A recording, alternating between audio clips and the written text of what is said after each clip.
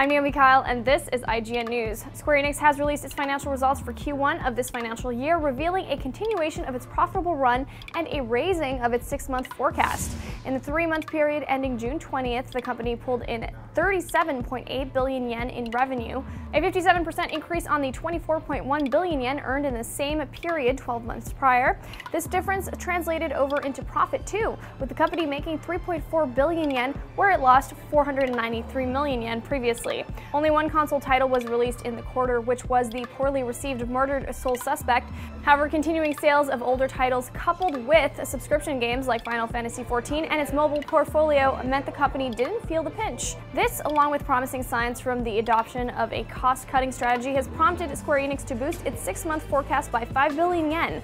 It now expects to make between 68 billion yen and 74 billion yen in the 6-month period ending on September 30th. This is IGN News.